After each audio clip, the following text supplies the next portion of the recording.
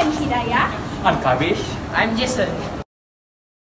We are Team NORINO. Gosh, who would throw this tin can away like I that? know, probably the students. Hey, why did you do that? What happened?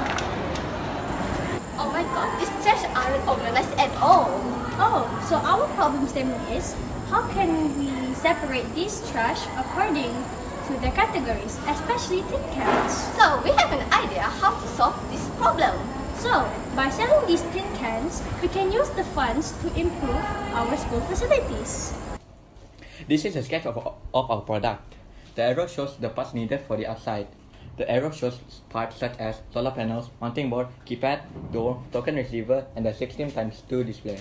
As for their inside, there are servo motors, ultrasonic sensors, breadboard, Arduino board, PVC piping, motion sensors, wires, battery holder with batteries, and LED strips.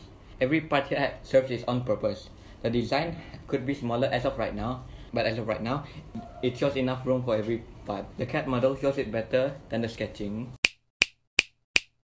I will now explain the price and quantity of the part that we need to assemble our product.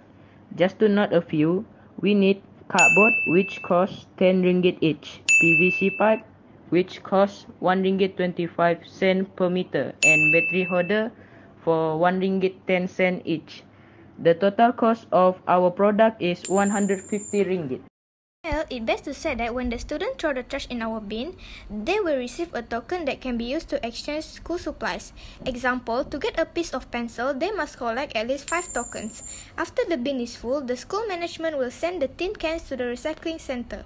To conclude, by using our product, it can give benefits to both students and teachers, like improving students' attitude in recycle and decrease littering problems.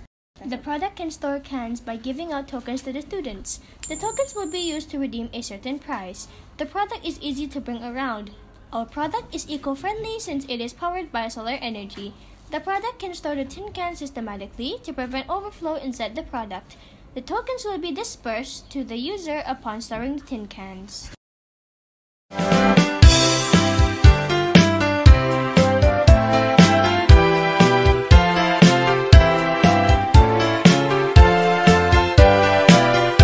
Are you throwing that away? Yeah, why? You know we can reuse that, right?